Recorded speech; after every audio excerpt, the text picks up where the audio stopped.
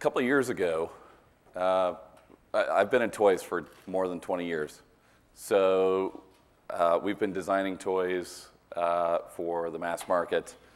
And 7 years ago, I left, a big, happy job to go out on my own just because I was a little bit tired of the game. 2 years ago, I started playing around with 3D printing. And some of the things that I really wanted to solve for were, I've got notes on the back of my hand here. We really wanted to solve what digital delivery meant in the product space. And obviously, there's a lot of hype around 3D printing, a lot of discussion about it, and we had done a lot of work prototyping, using it for prototyping inside big corporations. So we sort of knew what it did in a prototype stage, but we really wanted to start figuring out what it meant as a manufacturing platform. You know, how ready for prime time is real 3D manufacturing. So we started investigating, a very conventional approach to toys called Modibot. And the idea behind Modibot is that it's a universal play system. These are going to be sort of universal, ball and socket joints, gears, axles. And the idea is that you'll use the system to create your own toys.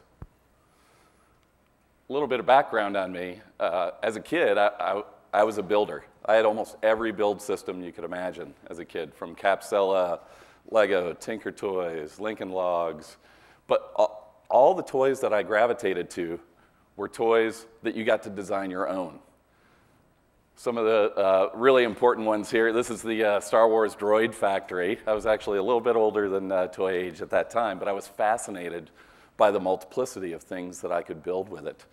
In the mid-'70s, it was great to have a toy that wasn't completely bound. This is a $6 million man, Maskatron. But the idea is that you'd get these components, and you would just start mixing and matching and creating what you wanted. The real telltale sign about my childhood is that every year, my family would buy me model kits. And the bad part about model kits, and I didn't really realize this, is that model kits, you put them together once, and they're stuck that way for all time. So really, in the corner of my room, I had probably 20 boxes of half-finished model kits because I couldn't stand to lock them down in time. This is the way I wanted to play, and it really has affected my life since then. In the 80s, I started out at 18 years old in the black and white sort of comic revolution when Ninja Turtles, The Tick, in the mid-'80s, that all these great independent comics were released. All of that sort of self-publishing mindset was built kind of on punk, fanzines, and really that sort of like can-do atmosphere. For an 18-year-old who really wanted to design characters and tell stories, it was an amazing thing to do, to go around the country, sign autographs, do the work. But again, what I found about it is comic books are about this final product. And once I tell that story, it's sort of locked down. And I think that there is something, it just wasn't the right path for me. For 13 years, I was a professional in the toy business. I was the lead creative on brands like Star Wars, Pokemon, Spider-Man, Batman, Jurassic Park. I've been around licensing, I've been around manufacturing, and the business, the large-scale business of getting products out in a big way. But at the core of that, what really changed my life was really putting the user at the center of the experience. And after a while, the vehicle of the mass market really, it didn't satisfy sort of the need of me wanting to be closer to the consumer the way I was when I was an independent. And I could just have a conversation across the table from them. So 7 years ago, I left. My business partner and I started Dynamo DevLabs. And what we wanted to do was really create more of a think tank around the way we use products and entertainment to speak to kids. And the idea is that we wanted to create a tighter relationship to the consumers, but also help them build more meaning and purpose into the way they played. All of this leads us to Modibot. Right now, Modibot sits at probably about 450 parts. All of these are downloadable, not downloadable, but they're available on our Shapeways store. Thank you, Peter, wherever you're at right now. But for all the reasons that are important and have been discussed, fast iteration. We really treat Modibot as a proto-business. And I think at its core, what we're really trying to achieve is this really lean, fast manufacturing model. And we do a lot of work in polymide. But when you look at this, it's a very conventional approach to product. You can go and buy something like this in the aisle at any toy store. And I think what's really important, though, is we're not using what we're trying to solve for right now isn't necessarily exotic uses of 3D printing as a process. What we're really trying to solve for is, after spending so much time in the mass market, it's very easy to see that the trajectory of the mass scale business model and product development is large and wasteful. And I think that Modibot is important not for what it is, but for why it is. Some of the things that we're really trying to figure out, because there's so much waste in the large scale system, is what's wrong with it? Resource lock. When someone builds a toy, it's a dead end. It's great because it inspires kids. They have something in their hand. But when they commit to 1 million units, all of that resource is locked. And it doesn't matter if 300,000 of them end up in a landfill somewhere. That resource is dead. It's a zombie. It's a corpse walking around. And I think that that's the saddest thing in the world to me because it's waste. The tyranny of scale, your incentives are completely backwards in the scalability of your business. When you sell more units to manage your risk, there's something backwards about that because now your incentive is to get huge. And then there's a lot of play and waste in the system. And then the sheer motivational aspect is people are told what's good. And a lot of it, there's no sampling in the system.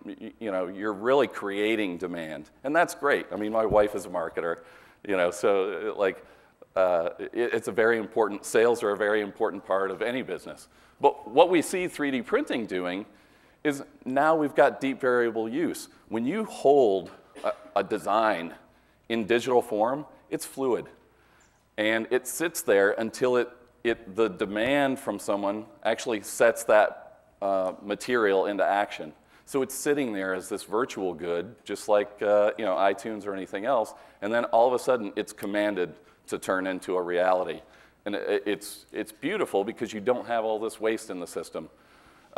We think that platforms are going to be huge. So you're building components for things just like you would Arduino or anything else, and then you use them that way. And the idea that if you create tools and people know, obviously, what those tools are good at, and they're inspired by the idea of having a tool, it'll be obvious why they want to buy it, and you give them the opportunity to do hands-on with it.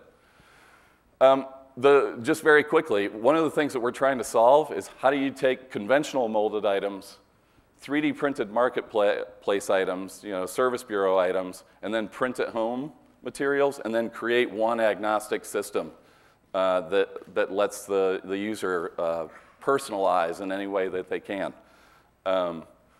This is something we're going to be solving over time. It's pie in the sky, and it's going to take a lot of debug on the pieces. Really what we're trying to do, though, is we're trying to give people the tools to create their own toys. And that's why this isn't just going to be about figures. This is really going to be, it's about putting components into people's hands, very much in sort of a Lego way, but the end product is not a kit construction, but really a robust toy that's highly playable.